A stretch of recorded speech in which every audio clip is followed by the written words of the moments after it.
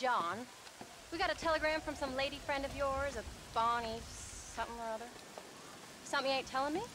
Bonnie McFarland. She's a friend. Saved my life when I went after Bill and nearly got myself killed again. Oh, and now you two's in the habit of sending each other letters. How very nice. It weren't nothing like that. What's it say? I don't know. I can't... Well, you know I can't read. Give it here. You read that thing out loud? I ain't hiding nothing. Dear Mr. Marston, stop. Need corn sacks. Stop. Emergency. Stop. Weevils and moths ate entire county supply. Stop. Can you help? Not exactly the most romantic request, now is it? I guess not. She saved your life, you say? Yes, ma'am. Well, then you're gonna have to help her and her family out. We've got a plentiful supply of corn sacks over near the silo. About the one thing Uncle didn't manage to have stolen while we was gone. Okay. Hurry back, John. And John, what's she like? You know. A little bit like you, I guess. She's a woman in a man's world.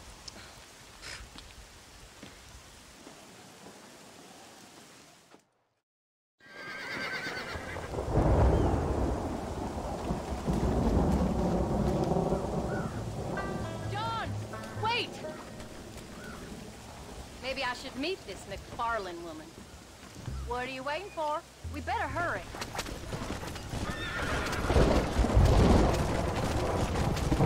I don't think I can let you go off again without me. Fair enough. I'm glad of the company. You only had to ask. Ask? I was waiting for you to ask me. I thought you'd want to keep an eye on the boy. Oh, while you were off cavorting with cowgirls in the next county? I don't think so, John Marston. You only just got home. That Jack has seen enough of me for a lifetime. So, is she married? Is Bonnie McFarland? No. What does she look like? I don't know. Pretty normal, I suppose. Normal? What? Normal like me? No. Normal as in 2 eyes, mouth, nose, that kind of normal. Besides, ain't no woman fine as you. A little flattery. Now we're finally getting somewhere. If you find yourself in a hole, the first thing to do is stop digging. Another pearl of wisdom from John Marston. I sure do miss those. I never took you for the jealous type, Abigail. I ain't jealous so much as curious. You heard what she wrote. It's just some corn. She saved my life, and she was decent enough to me, so I owe her this much at least. How did she save your life, anyway? She found me half dead on the side of the road and took me to the doctor. Most folks would have left me there. Half dead from what? Bill didn't take so kindly to me visiting unannounced. Bill never did like surprises. How was he? Same as he was when we left. Angry and dumb.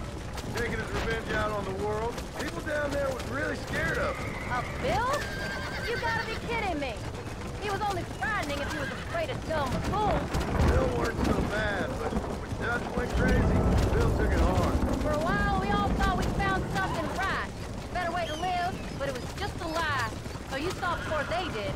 Maybe. But there was still kind of a family. A family that left you for dead.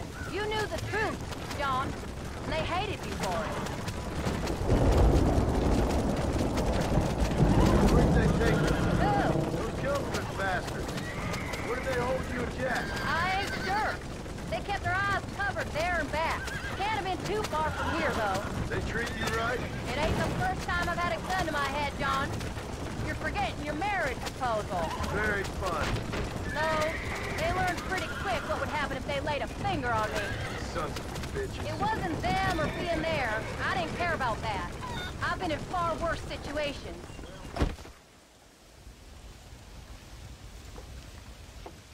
You came. Thank you so much. We lost the entire harvest. Miss McFarland, I'd like you to meet my wife, Abigail. Oh, ain't you quite a gentleman all of a sudden? It's a pleasure to meet you, Mrs. Marston. Likewise. Thank you for saving my husband's life. And for teaching the miserable goats manners, among other things. I didn't teach him anything. I know better than to try to change a man. You should meet my father. Oh, people can change, Miss McFarland. John and I have to believe that more than anybody. This is a decent first harvest for you, John. You should be proud. That's good land you got there. How are you feeling, Mrs. Marston? From what your husband told me, it must have been awful for you. I've been through worse, and I knew he'd be back before too long. He can't cook a meal to save his life. Abigail, in my darkest hours, when I was most homesick, just the thought of one of your rat meat stews kept me pushing forward. Well, about as amusing as a weeping saddle sore, ain't he, Miss McFarland? You're gonna start yammering about women's work, John. I'd say you might be in the wrong company. I'd say so, too. I never felt so outnumbered.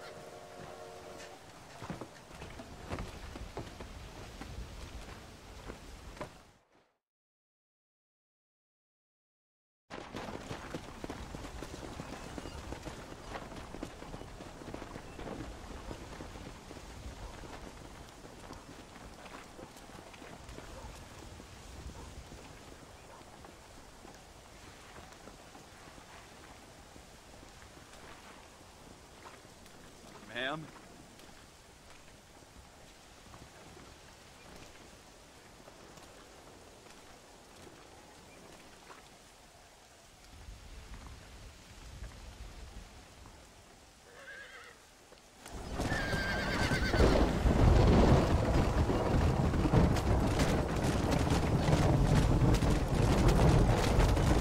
So that was the famous Bonnie. That was her, all right. She's pretty. She's normal, like I said. Well, you always wanted to be a rancher. I'd have thought she'd be just your thing. The perfect rancher's wife, if I ever saw one. I already got a rancher's wife. I'm only teasing. I like her, and I'm glad she saved your life. Most of the time, anyway. The McFarlands are good people. She did blush better than a shepherd's son said when she saw you, though. I have that effect on women. You clearly had one too many blows to the head. You ain't wrong about that, Mrs. Marston. That's quite a ranch they got there. That'll be us someday. As soon as we get back on our feet. I don't know, John. How many times can we start again? An outlaw and a working girl. We ain't exactly farmers. We are now. Forget that life. It's over. Do you really believe that? We have to. It's the only way we'll ever have a future. The life we led, that doesn't go away. It's never over. You think those government men are just gonna leave us alone now? The old gang's dead. I did what they asked. And that's it? A life of crime forgiven? We're back together, ain't we? Till they decide you owe them something else. Sometimes I think I was the stupid one for believing I could get out. Maybe Dutch, Bill, and Javier were just being honest with themselves. You ain't perfect, John, and I sure ain't. But you're better than they are. Than they were. Maybe we can't change. But we gotta try, for Jack's sake. Even if we have to start again 100 times. It's better than going back to what we were. How's Jack doing? Angry, upset. He's been through a lot. I hope he's gonna be alright. It's gonna take time. For a while, his world was safe. Normal, even. Then it got turned upside down again. You ain't saying much about it. I've tried to talk to him, but how do you explain any of this? What do you say when he asks about Uncle Bill and Uncle Dutch? They were family when he was a little boy. He hides away in those books of his. Wouldn't you? It ain't like the real world's done him many favors. He's just been kidnapped. He grew up with the gang. That's no life for a boy. We did our best to protect him. Come on, John. He saw things no boy should see.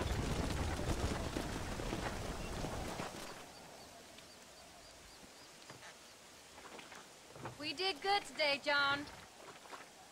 I guess I better go fix us something to eat.